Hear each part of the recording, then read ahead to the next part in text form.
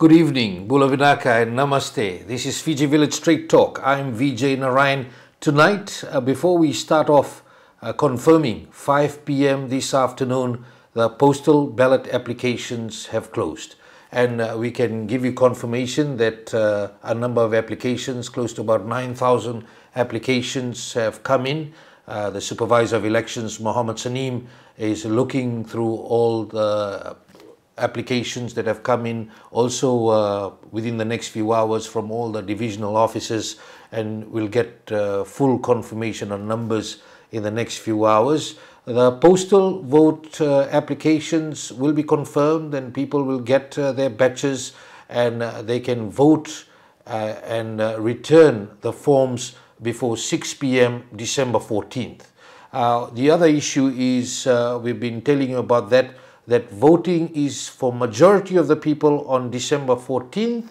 However, pre-polling will take place in selected areas, selected times between December 5th to December 9th. Pre-poll areas, please do check. It's on the Elections Office website.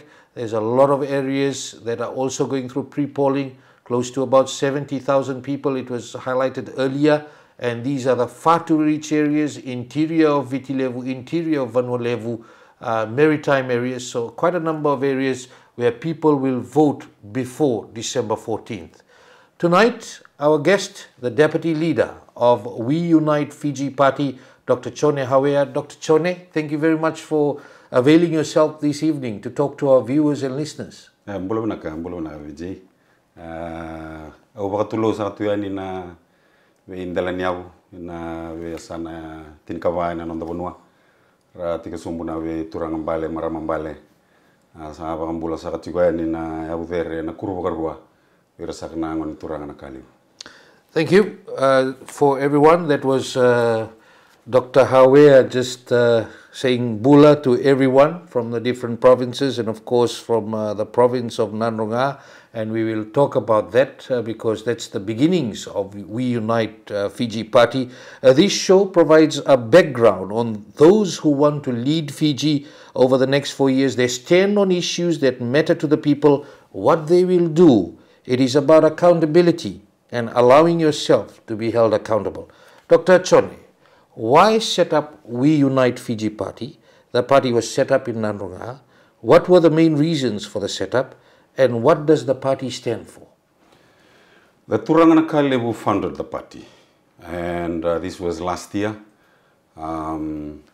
He had 3 dreams, and it came as visions in the dream that he is to lead the people. That they are being led astray, and he needs to rescue the people. And he needs to, and the message came 3 times. The first time it came, he thought probably it was just because, you know, he was concerned about the Bill 17 and how it went.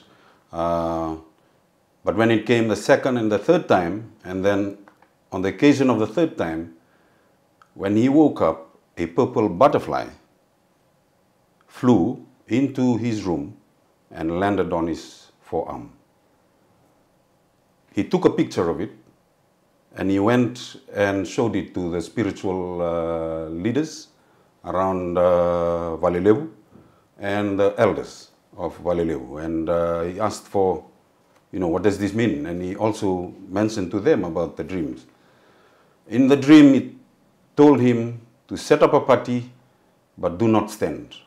The people will be brought to take the party forward. All he has to do is set it up.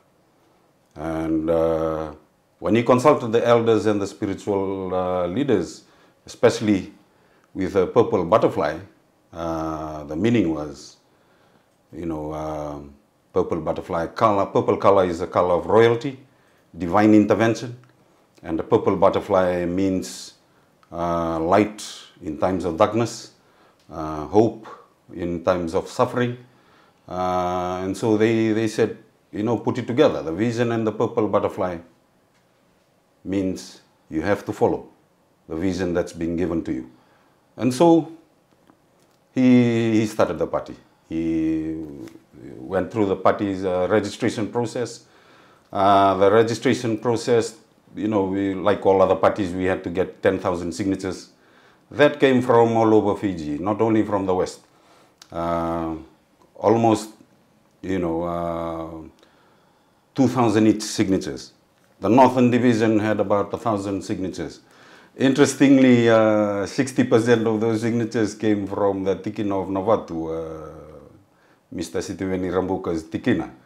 And so, because of the signatures that came from all over the country, and it showed that there is support to set up the party, and it's because the Turangana Kalevu is leading.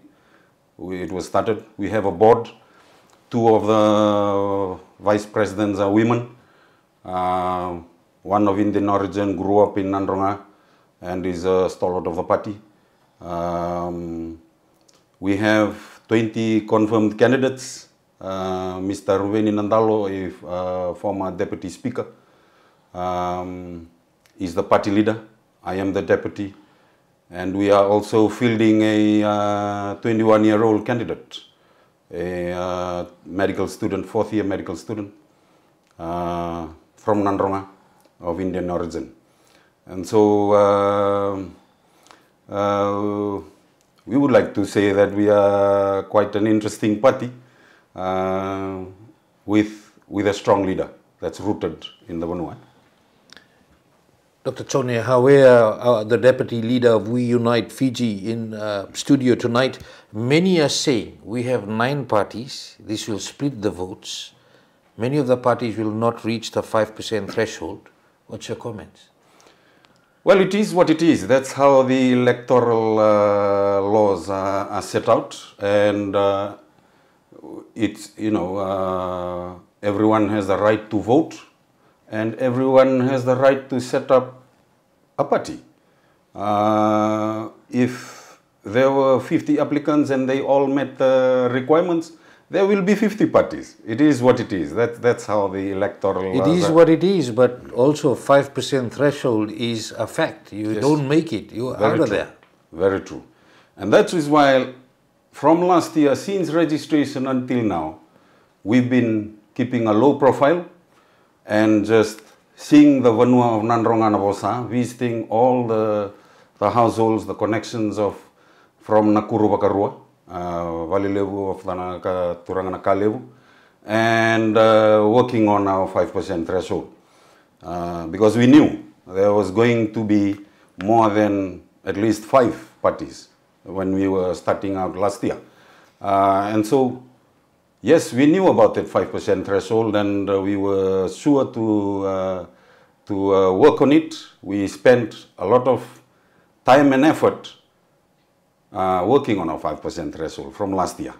And then from Nandronga Navosa, then we worked, outwards to the relationships in the Vanua, from the connections of Turangana Kalevu in Serua, in the Sanomba, in the Sanora, in the Sanos Namosi, Naitasiri, and all these Vanua connections are closely connected with the Turangana Kalevu, and that's what we've been doing, setting up our Vanua connections. But we made sure that we worked hard on our 5% threshold. So right now we can say for sure, our 5% threshold is secure. That's the feedback that you're getting? That yes. Only that 5% or more than 5%? More than 5% actually. But if people are asking us about 5%, we are telling them, our 5% is secure. What about you guys? Dr. Hawea, we'll go into more details about parties and what happens after the elections. Many know you for opposing COVID vaccines during the pandemic. We do not want to get into that. If not, the whole show may be consumed by that, and we won't have enough time to talk about other issues. However, what is your stand going forward on no jab, no job and COVID vaccinations? The same no jab, no job type of law was proposed by Mr. Joe Biden, President of the United States of America, into to have this implemented in the US. And this was thrown out late last year, by the US Supreme Court. Now, why haven't we heard about that in Fiji? Why aren't we using that as a reference point? It's the US. This is where a lot of these COVID-19 vaccination regulations and campaign for vaccinations came out from the US. And yet, the no jab, no job petition by Mr. Joe Biden was thrown out from the US Supreme Court. That is significant enough. We are still challenging the no jab, no job, led by the applicant is Ms. Vasiti Tong. It's before the courts. I cannot go there. I'm just asking. No, I'm just saying that it's still there. It's before the courts. Yeah. And this is what happened in the US. I'm asking you about you as a party. What will you do? I'm not talking about any court case before the court. As a party, what will your stand be going forward on no jab, no job and COVID vaccination? We will remove the no jab, no job. If we get into parliament, we will remove the no jab, no job. The one question that will follow that is, what about those of us who have been terminated and lost our jobs, resigned, forced to resign, whatever the condition was, because of the no jab, no job law? And there are only two options that the government of the day will have to deal with when it comes to this question: compensation or reinstatement. Right now, by the state of affairs of our country, there's no money to compensate anybody. So if we have to remove the no jab, no job, we'll honestly tell the people there's no money to compensate you. We are sorry, but this is the true state of our country. If we can hold our hands together and accept reinstatement, we can go for reinstatement. Reinstatement will result in more people in the workforce, though, if they have been replaced. If people require reinstatement, a lot of people have gotten on to other jobs. But we have to do something. Justice has to be served. So you will reinstate people rather than compensating? Rather than compensating. Thank you very much. How would you have handled the COVID situation? You mean the vaccination? No, in totality. With the disease coming in, a new disease coming in, you've got a medical background. Initially, the current administration did not want to close the borders. And the Minister for Health said, this is a small disease, we don't have to worry, the airports do not have to be closed. I agreed with that because I knew that COVID wasn't much of an issue. It's made out to be a big issue, but it isn't. And the Minister for Health in Parliament stated correctly. So I supported him. And then the Delta variant came. When the Delta variant came, it came from a flight from India. Why was this flight allowed to come in, knowing Delta was a hotspot in India? So we know that happened. What would I would have returned the flight. If I was in power, I would have said, that flight, turn around. I'm not going to put the whole country at risk for 2 people coming in to the country, or even if it's a full plane. What's even the maximum number of a plane? Return. Because of the threat. Because of the threat. Then we wouldn't have Delta here. Then we wouldn't have the requirement to do a forceful vaccination campaign. It's because we allowed the Delta variant in. That's poor decision making. When it comes to public health and infectious disease spread, we have to put the country first.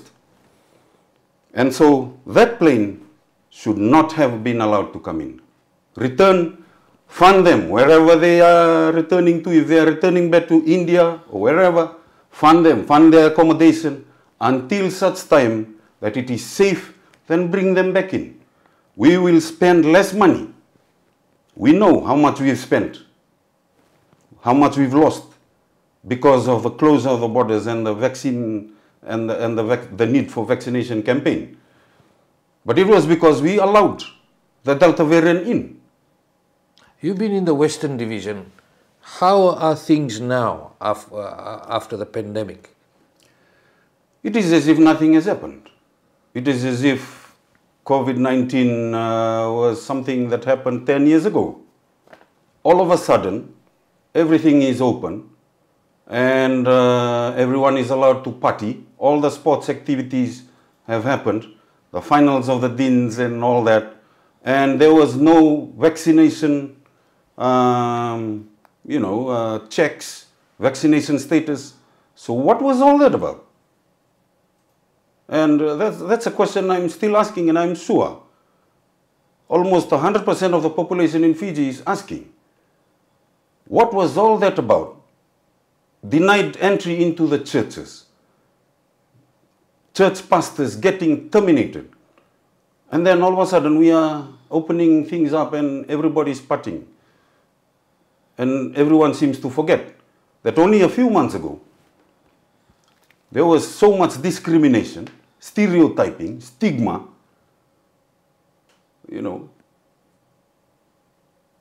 violations of human rights. I was taken by the CID, locked up in the cell, all for what? And now it's as if nothing has happened. So that's the current status. You have 20 candidates. How many seats are you targeting? We are targeting as many seats as we can get. We are targeting as many votes as we can get. All we are targeting is to have the upper hand when it comes to having the most seats. Because we know it's not about how many candidates that's lined up.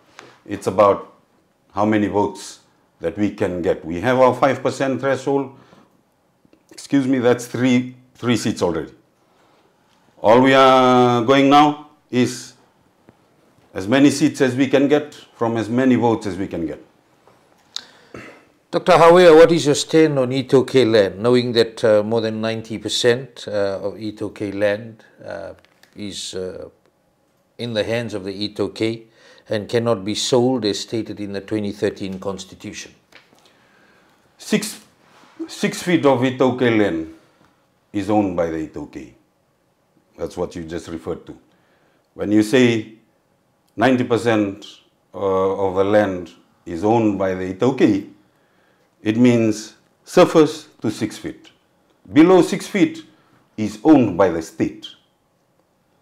Why should that be owned by the state? Who is the state? It used to be owned by the Crown. Then we took it away from the Crown in the 1987 coup. So now it belongs to an entity called the state. And the 2013 Constitution defines clearly who the state is. And the state is just the government officers that we, the people, put there. And therefore they now own 6 feet below. And what is in 6 feet below? It's everything from precious metals to non-precious metals to minerals to oil. You never know what kind of natural resources is sitting under there. That is owned by the state. The Itoke people are saying that belongs to us. The Constitution or whatever laws that state, it needs to state that. Come back to us, the original owners. The Crown of England took that. Yes, we understand. That's a decision we can't go back in time and change. But we have got it back. Why isn't it returned fully to the owner? We'll talk about the Constitution because you have said that that's one of the things you will do, looking at changes. Itoke land, issue about utilization, be it for agricultural purposes or other investments. From your perspective, how can you unleash this potential? What are your plans? Currently, a lot of Itoke land sit on the boundaries that the British set as rural. And there are town boundaries where all the development activities are happening in. Why? Because there's a law that says town and country planning. There is no law that says rural planning. You cannot set up a commercial activity on your land, Matangali land, by default of the fact that there is no law that describes planning that will describe that will prescribe the development activity. If you want to set up a commercial activity, you'll have to bring it to town, where there are allocations of land to do commercial activity in. Why do you think we have so much rural to urban drift? It's because these are the development activities that are allowable by law, by default of the laws that the English people have set up. And we have never bothered to just have a review of that. You open up the boundaries. Why, you know, the British were discriminatory against the Itoke people. Town boundaries in the Fijian dialect is Koropakapalangi, the village of the white people, of the British. And they made the laws to develop themselves. While we, the Itoke, we have to make our own footpaths, do, you know, create our own power supply, work hard and get money to put in water to all our villages. Our development, we are doing it ourselves. Yet we are all taxpayers. Rural areas, what about places like Fiji water? Those are out of the town areas? Whenever you want to set up a commercial activity in a rural area, there has to be a conversion of the type of land you are doing on. You cannot do it on a straightforward Matangali land. So what's your thinking? How can you change that? Review the law. Review the law. Review the law. There needs to be a review of all the acts that have been sitting from the colonial days. This is the feedback you're getting when you're going out you know, on your campaign trail about people talking about this? I'm getting. This is the experience that I had. I worked at Friend. I was the associate director for 6 years. We reached out to the whole country in terms of the programs that we did, development programs, income generating programs. And this is the main challenge. You want to create a huge commercial activity to do income generating for a certain community, and you are stuck with the boundaries of the law in what you are able to do and what you are unable to do by default of the laws. And you cannot, you know, go beyond that. No matter what kind of policies you are putting in, the borders or the boundaries of the law are this. It's stringent, it's rigid. So if you come in, you look at changes for that? Review the laws, reorientate the law, make it enabling. Sugarcane is the only commodity that has the value chain established from farm to market. The only commodity out of the land that has a well-established value chain from farm to market. And it was established by the British because they had been trading for hundreds of years before they came here. So they knew the importance. That's why the Itoke Land Trust Act was established, to allow for leasing of land for sugarcane plantations. Access road was made. The harvesting, there's a harvesting, cane cutting rules. Then you have transportation, the tram line, the trucks. Then you have a processing factory, the mills.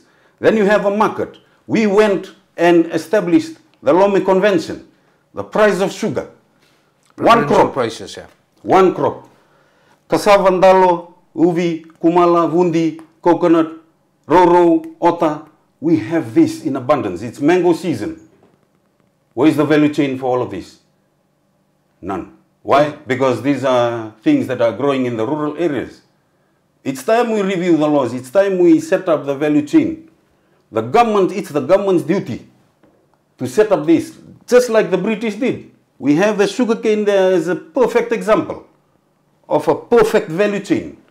And we haven't learned from that. Everyone, every farmer, every ndalo farmer, you know, if a sugarcane farmer has 10 acres of sugarcane, he is sure that that 10 acres of sugarcane is going to the market. Relatively, a ndalo farmer who has 2 acres of ndalo has no idea how much they are going to earn from that, because he has to take care of all that. Transportation, harvesting, some people might harvest before him,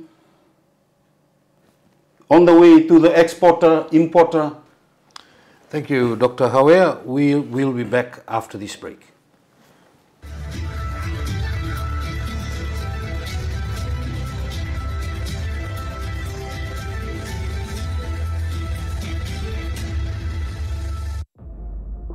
What I did in 2006 is to clean up the mess in the study. When there has been Itoke leadership, everybody has been embraced. He cannot stomach the fact that he's not in government.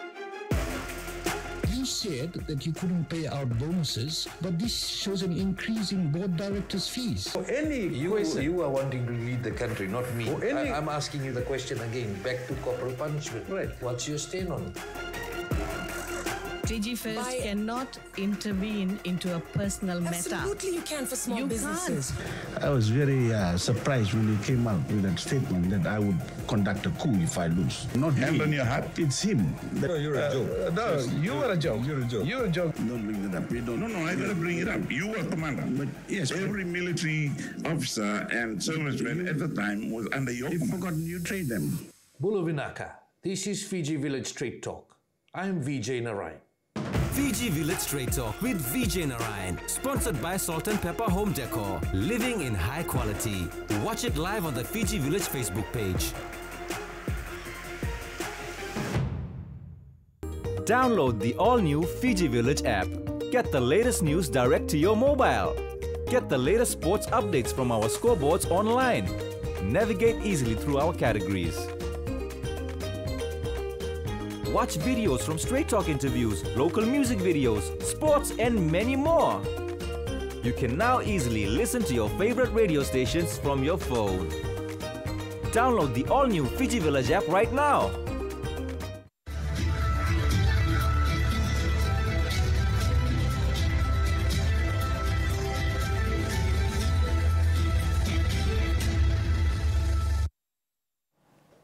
Welcome back. This is Fiji Village Straight Talk. I'm Vijay Narayan. Tonight in studio, the Deputy Leader of the We Unite Fiji Party, Dr. Jone Hawea, and discussions before this, of course, about how you can unleash the potential of all that Itoke land. Dr. Hawea is saying they will be looking at reviewing of laws where the rural land has been locked because of archaic laws, as he has put it. Dr. Hawea, Fiji First General Secretary Ayase Kayum says, if a loan taken out by a tenant on a leased Itoke land cannot be paid and the bank does a mortgagee sale, it will be a mortgagee sale for the balance of the lease period and the land will not be lost forever.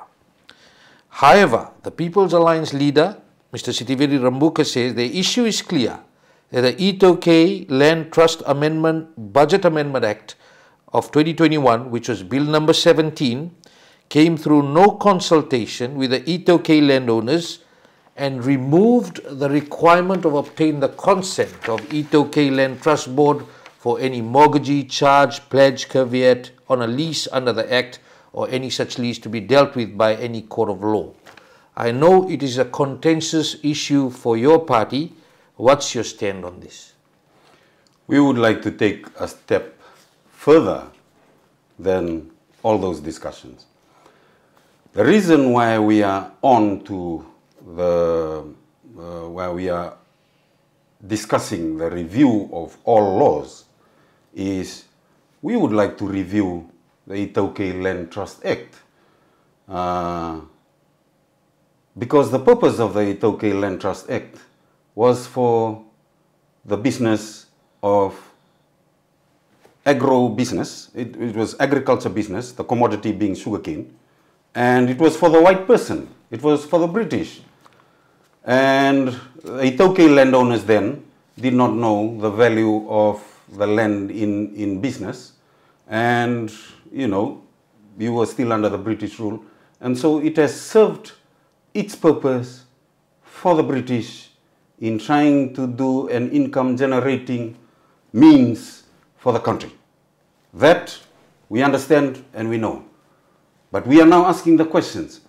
Why aren't we at least reviewing the law so that it becomes a pro-landowner instead of a pro-tenant setup, which is the purpose of the whole institution? So you believe the thinking is just wrong at the moment, that the landowners are not being given the chance We are fighting over to utilize the land? breadcrumbs. We are fighting over breadcrumbs. You're talking about lease money, Lease or you're money. talking? Yeah, I'm talking what about about lease money. landowners utilizing their own land, getting into it themselves? Where does the landowner get the capital from? I'm asking you. To lease their own land.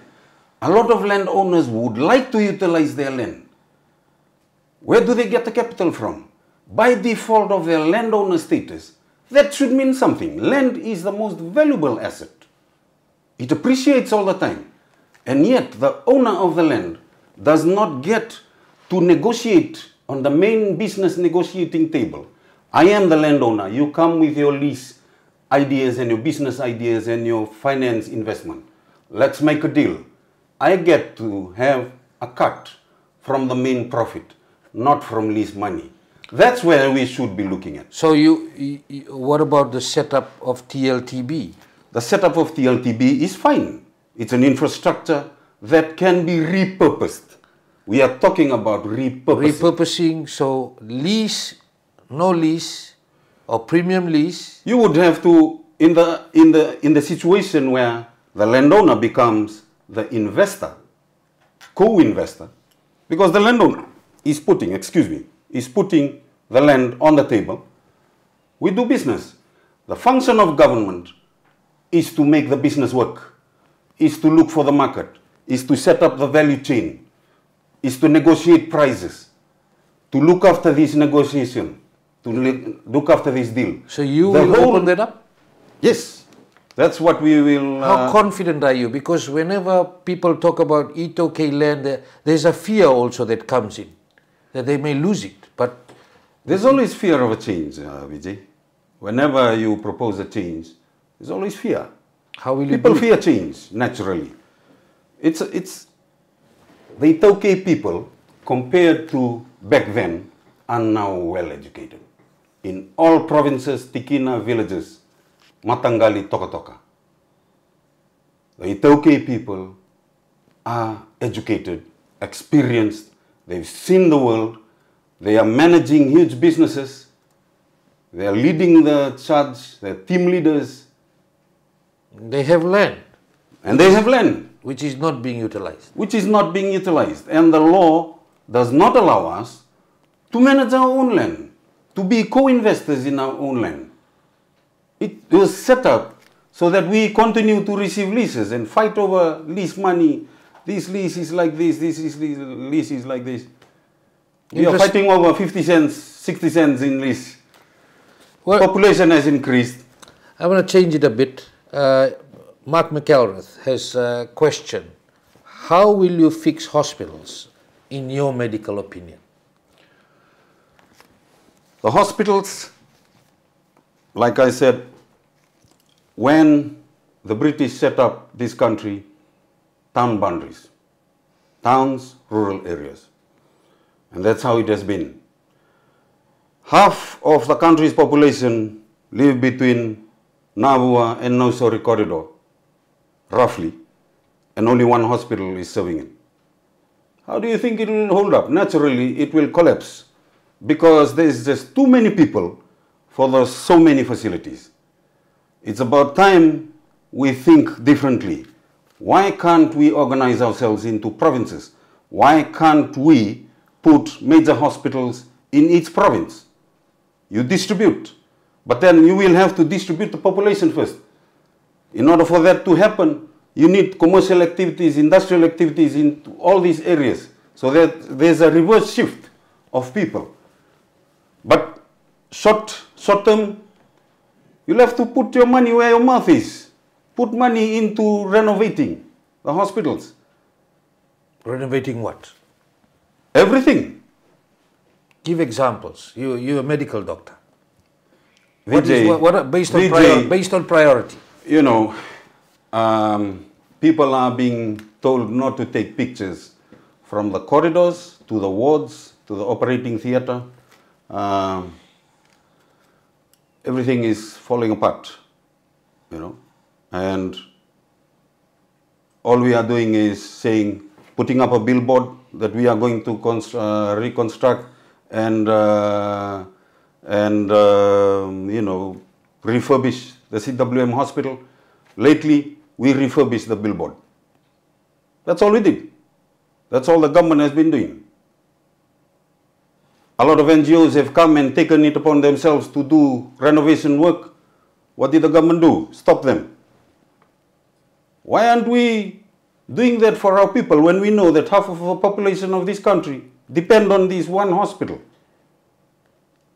If it's like that, then we improve the status of the other hospitals in Nakasi. Make them tertiary hospitals so that the same services that are offered here in CWM can be in Nakasi. We erect another one in Nosori. This is the corridor that needs help. We need to redistribute the load. The staff here in CWM are overworked. I have been working there. I have worked there, and we worked 48 hours straight and 3 times a week. That's what happens. Why? Population. So if we want to redistribute that, redistribute the centers. There's only one tertiary hospital in this whole area, this one. A divisional level. All the rest are subdivision, and they lack all the other facilities like X-ray, lab, and all those essentials. Equip those bigger hospitals so they have the same things like cath lab equipment. We've been getting donations, what we've been told by Dr. Vijay Kapadia. He's been let's do the simple things first. But the simple things first. I'm asking you about equipment like those because heart patients rely on that. A lot of people cannot afford it. Yes, it makes sense that only one center has that. Why? Because the population of heart patients is not that much. It's the other conditions that demand the most health services. Diabetes, diabetic amputations. I have been on to diabetic amputations for 10 years now. I now have figured out an approach. I'm now saving legs instead of allowing them to get amputated. And it's simple approaches. Nutrition, wound management. We have to get back to the basics and do it right. Yes, have a cath lab here, because the population of heart patients that require cath lab is only this much. That makes sense. But for the rest, the common things that occur commonly, distribute the services so that the people have accessibility, availability, affordability. Let's talk about NCDs. You've done some work on that, and you've just touched on that. Yeah. Accessibility, affordability. What needs to be done? What will you do? From the beginning of this year, I have saved 57 patients in a self-funded program that I'm doing from being amputated, even though they were diagnosed. My mainstay, of course, is nutrition. Healthy nutrition. NCDs share the same common risk factors. One of those main ones being nutrition. Now I have reversed diabetes and I have reversed the infection to the extent that it looks like nothing happened at all. And that was done without any major surgery at all. Mainstay was nutrition, but I am promoting through my patients, I am telling them no more processed food because we need to have your bodies clear of all the chemicals that are bombarding your body and making you sick. Only local food and nutrition. And the families have to get that. But that's the main challenge right there. Accessibility, availability, and affordability of healthy food, nutritious food. One bundle of Roro will cost somebody in Suva around $3. One packet of noodles, 5-pack noodles, is cheaper than that. As a family, as a head of a family, with this much money only around Suva, I will go for the 5-pack noodles, knowing that it does not give me much nutrition, but it's what I can afford. Because that bundle of Roro, that's $3, that can only feed one person. At least the 5-pack noodles will feed the family. Accessibility, availability, affordability. We want all those healthy food that's available in our jungle, the ota, the Roro, the watercress, all these root crops, fruits and vegetables. But then you then going into value chain? How does it make its way from there to each and every plate, in each and every home? Which means we'll have to redirect our ideas of where these things are available. The supermarket, not many people have accessibility to the supermarket every day for their food every day. The supermarket, the dairy shop. How will you ensure that all this produce comes to the main areas where people need them? Set up, review the laws first, so that our Itauke people can be enabled. Support the value chain, establish farm roads, collection centers, distribution centers, establish markets all over the densely populated areas where people can have direct access to. Subsidize a lot of these costs, as we have been doing for sugarcane. Subsidize these things so that the cost is reduced, so that one bundle of roro can at least be sold at 75 cents. Then you and I can enjoy. Targeted timelines for this, because definitely it's a mammoth ask at the moment, but it has to start based on some suggestion. And the first task is to review the law. Without reviewing the law and repurposing it and reorienting it, you cannot begin the other processes. Talk about taxes and duties. Have you looked into that? Will you make any changes? You talked about some of the foods that are not good for the people, according to your assessment. Yes. Will you there was an increase in tax.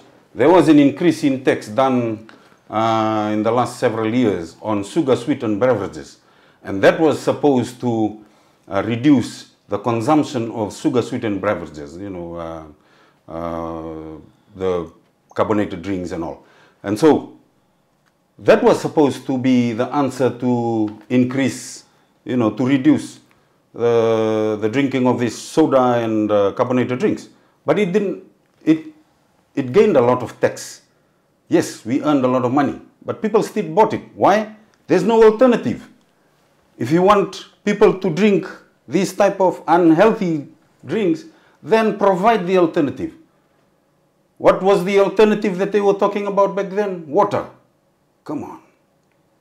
You know, people like to drink juice. If you want to take away one type of juice, then provide the alternative as a juice. We have abundance of fruits year in and year out. They are rotting on the ground. Look at the mangoes that we are having in season. There's nothing that at least creates value-added products, healthy juices.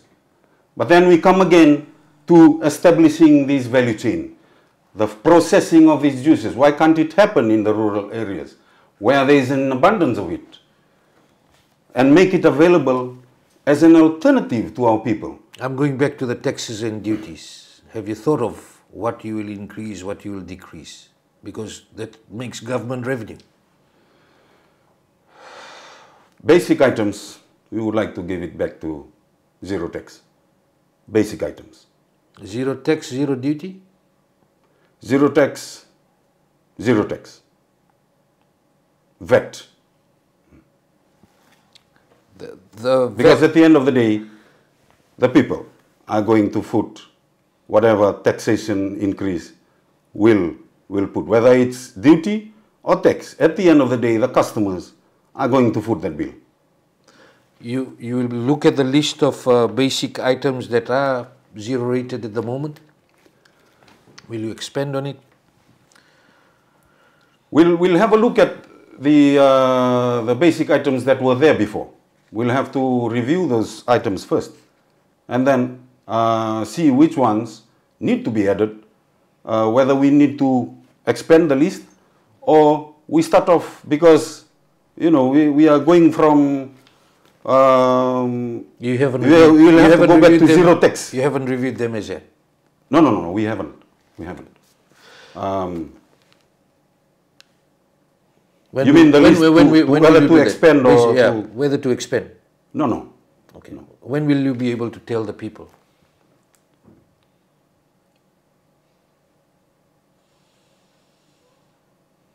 First of all, our health products, there's a need. On one side, there's taxations. There's one aspect of food entering the country that we are not looking at, and that is the quality and the chemical content of food entering the country. These are things that will have to be, we have no Food and Drug Administration institution like what some of these countries have. So you'll assess that and then decide on the text. And then decide. Thank you very much, Dr. Hawea. We'll be back after this break.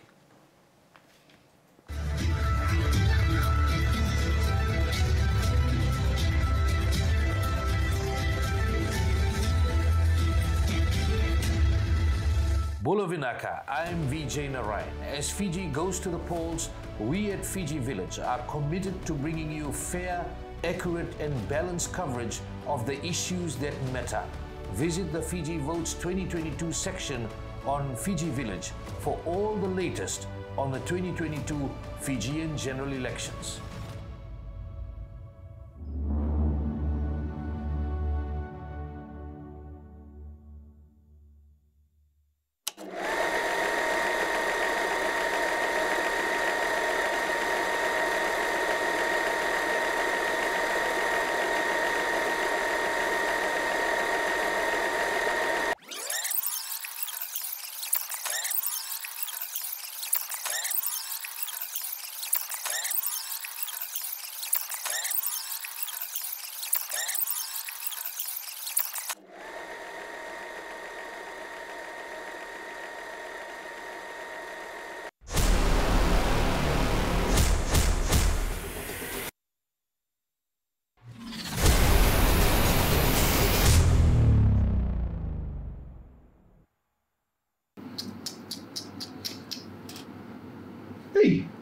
Download the all-new Fiji Village app right now.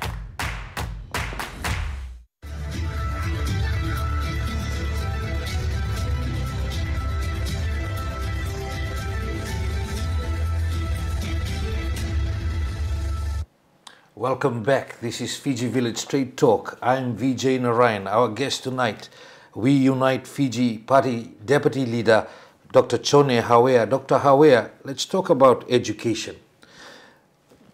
People are asking, what's your stand on fee-free education, TELS loans and toppers? Will you maintain the current programs?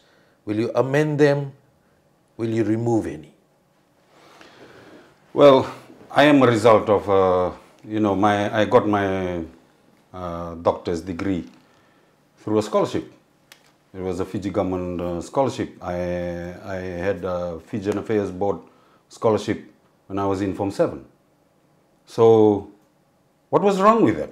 And so why put students under so much pressure by putting them on a loan when they haven't even earned money and the surety of getting an employment is almost nil because of the job opportunities and the employability rate of people who are coming out of our tertiary institutions. And so we will have to do away with TELS. TELS is just putting loans and strangling the necks of the already struggling people. So they have to pay back these loans. No student loans? No student loans. We'll have to get back to scholarships. How many scholarships will you be giving in a year? You know, this is a question about how well we can reorientate the economy, build the local economy so that we are able to really provide true free education. And the only way to do that is to improve the primary sectors. And then again, we are going back into agriculture, fisheries. First of all, the Itauke need to own the Ngolingoli first before we can be enabled and accommodated to improve the economy through the fisheries. You know that we do not own the Ngolingoli as Itauke. It's owned by the state. We only have, as Itauke people, the customary right to fish. You cannot block anyone from going out to your area? No, because the state owns that. And so if we want to provide free education, we need to get the money from somewhere. You have to improve the local economy. We'll go to that issue about changes made to the constitution, but what will you do? I mean, what's your message to the younger people of this country who are finishing off secondary school, planning for their tertiary education? What's your message? They're watching you at the moment.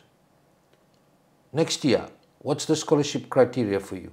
We will take away the loan. And when we come in, we will have to, if we are saying discount, then we will have to start the discount now. If we say we are going to reimburse the loan, we'll have to start the process of reimbursing now, not make promises. But we do not want people to be on the loan, so we'll take it out altogether. That's the ones. That's the ones that people that have signed already. That tells loans that they're people who have gone into the programs and have the loans. Yes. What about the new ones? What do you have for the students? What's the plan going out into the new year? The students who are leaving secondary school education and will be going into tertiary education. What will you have for them? Scholarships. The scholarship units and how it used to function is still not archaic yet. The processes of doing bondage and, you know, I only had to work for the government for certain years. So scholarships for everyone who comes out? What's your plan? We want to educate. We have set ourselves the standard, the motto of knowledge. You know, education for all. Yes. Scholarships for all. That means, as long as you get your entry into the university, you'll be given a scholarship? We'll then have to review what are we educating our children on and for what purpose. No, I'm asking the criteria that how will you do it for some... It has to be worked out on that way, Vijay. We've been doing it like just giving scholarships, getting people educated, and then you have you set a population of criteria qualifications. Yes, we'll have to review the curriculum. What is it serving? If we want to, because these things need to be interconnected. The agriculture sector, the forestry sector, the fishery sector, that we want to develop. Train our students to fit into that sector so that there is a direction in which the free education is headed towards. How much funding? We need to improve trade. How much funding will you allocate to these scholarship? We cannot talk about funding unless we talk about the shifting and reorientation of laws, and then policies will then come, and then the budgets will then come. So you'll talk numbers after? After. Review the laws. After review the laws. After review the structure. After the election? You'll talk after numbers the after the election. Yes. What is your stand? Otherwise, we'll make false promises. I don't want you to make false promises. I'm just asking you because there's people wanting to know. Masood Shah, what's your party's view about reinstating USP funding? A question from Masood Shah. We condemn what this government did to Professor Ahluwalia, and we condemn the non-accountability status that they stood on.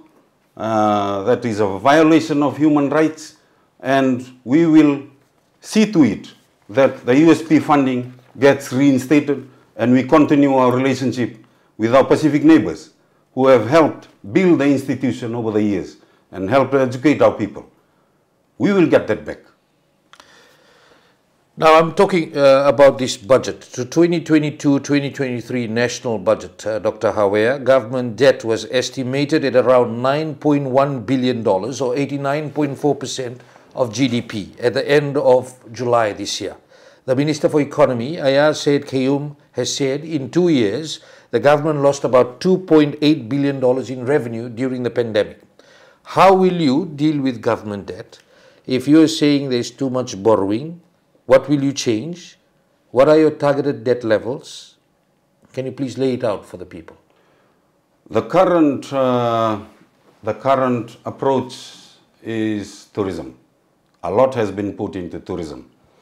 Now we know from years back that a report came out of the Reserve Bank that in every dollar that comes into our tourism industry, only 40 cents is in Fiji. How can we improve on that so that much of that dollar is here? And one main factor is food. that is served in our hotels, we are importing 95% of that. How can we will put down the structures, the value chains that enables the agriculture sector to provide for this tourism sector. We can't help the fact that everything has been established and directed towards tourism. We can now only start to try and feed it better. Remove the import bill with regards to the tourism industry. What will be your projected debt levels? It's already 9.1 billion Again, as at July we will 2022. not go into trying to make promises on projected debt levels. Numbers will come after the Numbers elections. will come after elections. Now, are you planning to bring back the Great Council of Chiefs? And what form should it return in? And do you think it still has a place in Fijian society? Our main question is, why was it removed in the first place? And we know that there was, statements made that the Great Council of Chiefs was corrupted. Where is the result of the investigation of that corruption?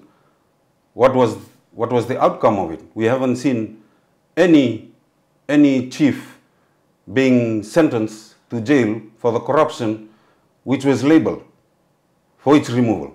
Okay, we move forward now. There is nothing in the 2013 Constitution that says that the Great Council of Chiefs has a function in the governance of the Itaukei people. So the Itaukei are governed by the Minister for Itaukei, as in the 2013 Constitution. So where is the role of our chiefs in the law? None. So I'm asking you, what will you do? Will you bring it back? In what form will you bring it back, if you do? If we have to bring it back, then we'll have to change the Constitution. First, because there's nothing in there that says the Great Council of Chiefs has a role. So if we have to start talking about bringing the Great Council of Chiefs, we'll then have to start talking about the very thing we are talking about now. We'll have to do something about the Constitution. Why? Because the immunity clause is there, which protects the biggest crime and the biggest corruption of all, a coup, and the abuse of authority of that position attained by the coup, to put the immunity clause there and protect criminals.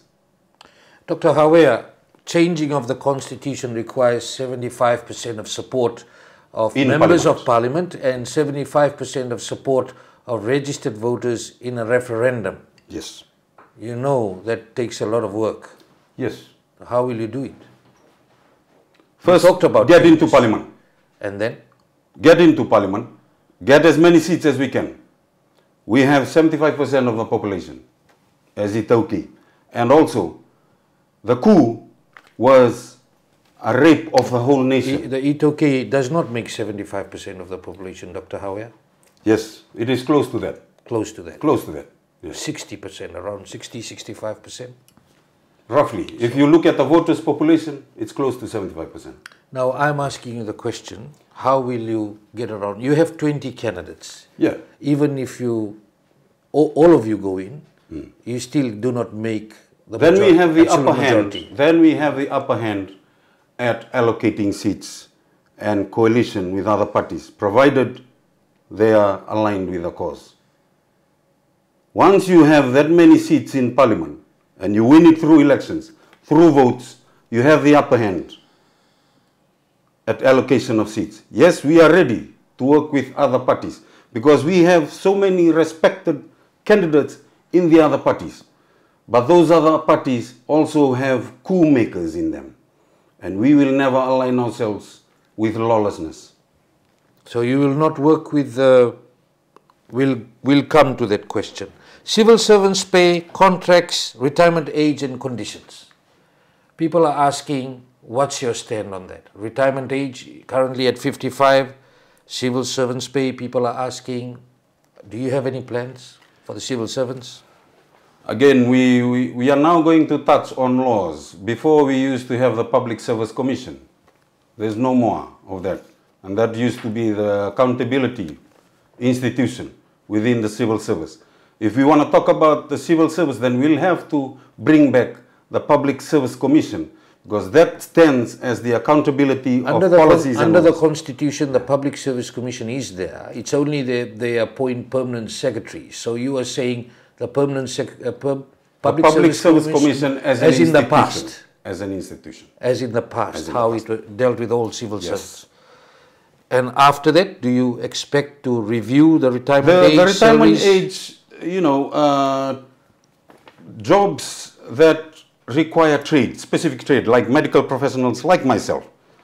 It is, I have no idea how they came up with the decision to retire people at 55. That's when people are at their peak of, especially the tradespeople, people with special skills like surgeons, mechanics, engineers.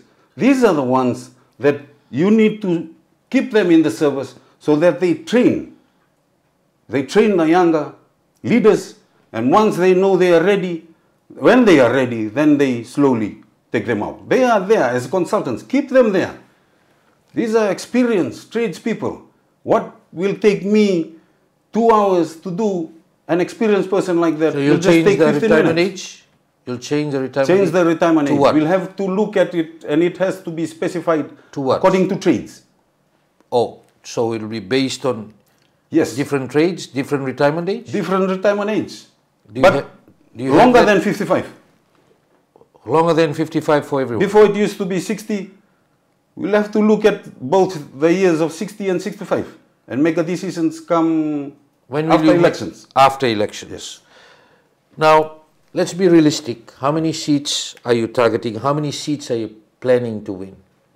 You're saying 5% threshold? As many seats as we can. We never reduced ourselves to a number. Okay.